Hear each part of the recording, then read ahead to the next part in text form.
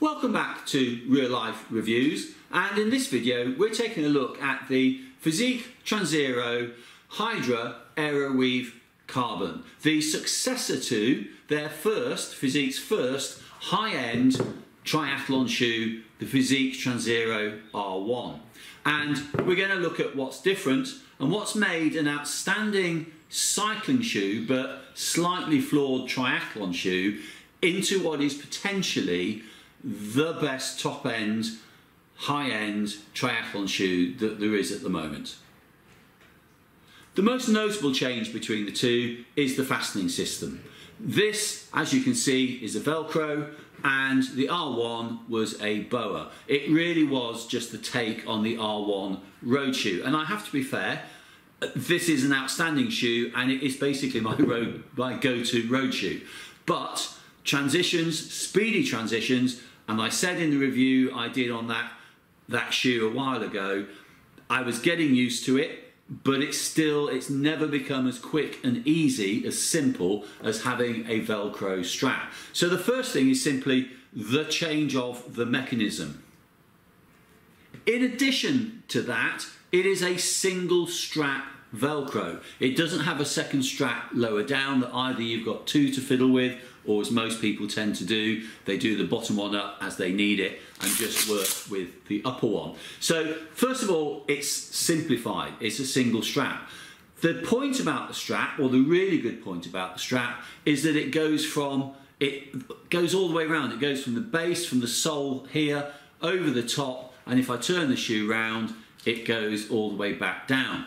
That means that you're getting, when you tighten it, you're getting a full pull on the shoe, and in particular on the instep here, you're actually getting that tightening up and getting much more foot support and arch support just by doing it. You've also got the basic features that you'd expect from a high-end strap. The first is you've got two notches on the strap itself. You've got a larger one here which stops you undoing it too far, and you've got to move across a smaller one which holds the strap in place for you. So if I open the shoe up, I pull the smaller one past the notch, and my shoe is held open for you to slide your foot in on the pedals. A neat little addition to this is that on the end of the strap we have little markings, and the way the strap is set and fixed means that we can cut and shorten this strap so that if you have a particularly narrow foot, when you do the shoe up, you're not going to get catching on the crank or the drive chain or anything. So a really effective and well thought out opening and closing system. Moving to the upper, we have an extremely breathable woven upper, and the Aeroweave fabric it interlaces nylon fibres with filaments of thermoplastic polymers, and the end result is that not only is it very breathable, but it is a little bit lighter than the upper on the R1, and it is a very light shoe. A little bit more about the weight in a moment. The upper, though, is also, as a result of this manufacture, this second generation, as Fizik call it, of the weave, the result is that it's even softer, which is a major plus for those of you who are going to be doing some racing with no socks on. Moving down to the sole of this shoe, clearly it's carbon, it's incredibly stiff. It's a rating of 10 on Fizik's range of stiffness, which makes it the most responsive within the Fizik range. It's got a nice, really wide vent now on the front of the shoe. I'll just pick up my pen and you can see it a bit better in here.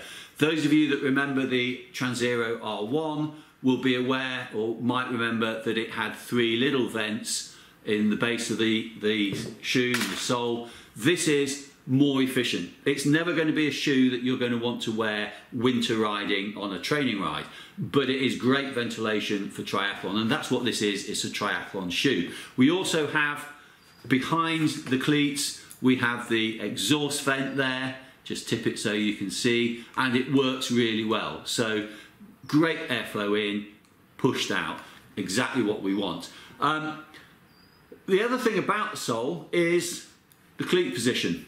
It's set back a bit more, which caters for that the trend at the moment, which is to have a more aggressive cleat position for when you're pedaling.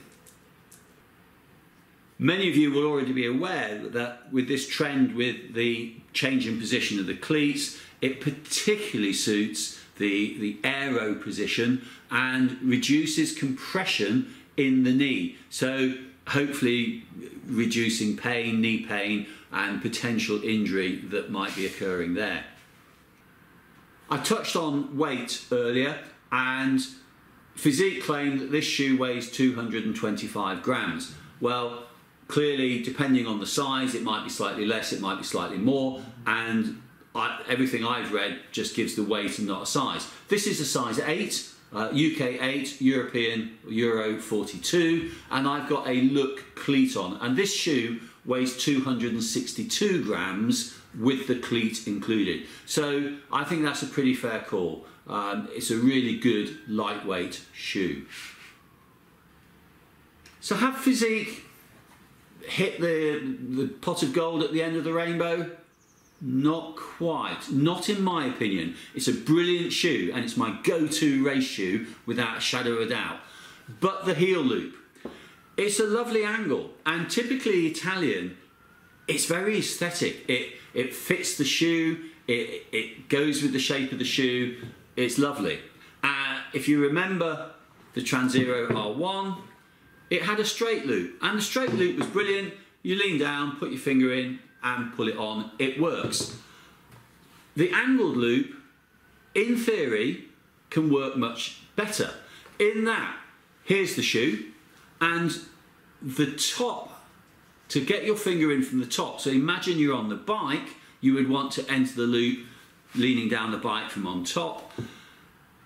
It's best, this is my right shoe, my left hand slots into there really easily.